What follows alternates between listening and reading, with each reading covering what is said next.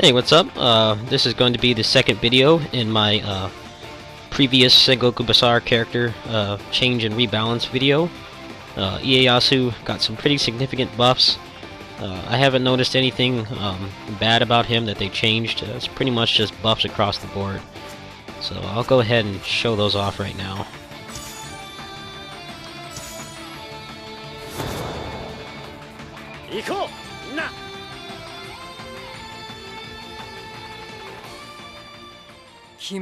So the most significant buff is his R1 can be done while running and in the air.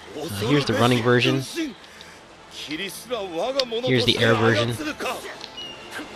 Both versions are ground bounce, so this is basically like a helm breaker with ground bounce. I've actually devised an infinite combo with that. You knock them into the air, you do his L and triangle, and right before it ends, you cancel into his R1. You land at the same time that they do. They get ground bounce really high. You jump up and repeat it again. It is awesome. So, this character got some pretty significant buffs. I don't think they did anything to the headbutt, but if they have, I will revise this video later on. So, I'll show it off on some enemies here.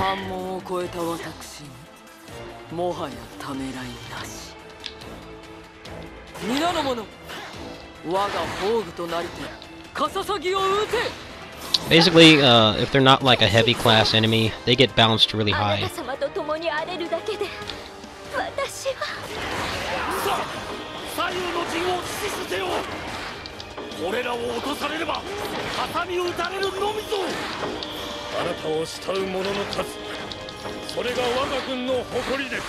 Well, of course, the computer doesn't want me to do it.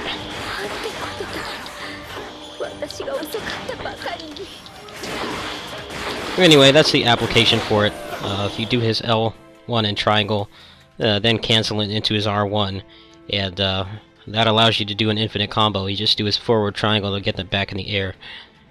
He also has this. Oops. That's his new aerial charge triangle. It's kind of hard to pull off, but it's also got a ground bounce as well. So he's definitely more of a combo-centric character now. The buffs give him some much-needed mobility, especially with the dash cancels that he got in the last game. So you'll definitely be seeing some more footage of him later. So that ends Ieyasu's changes and buffs video. The next one will be a Mitsunari video. Peace.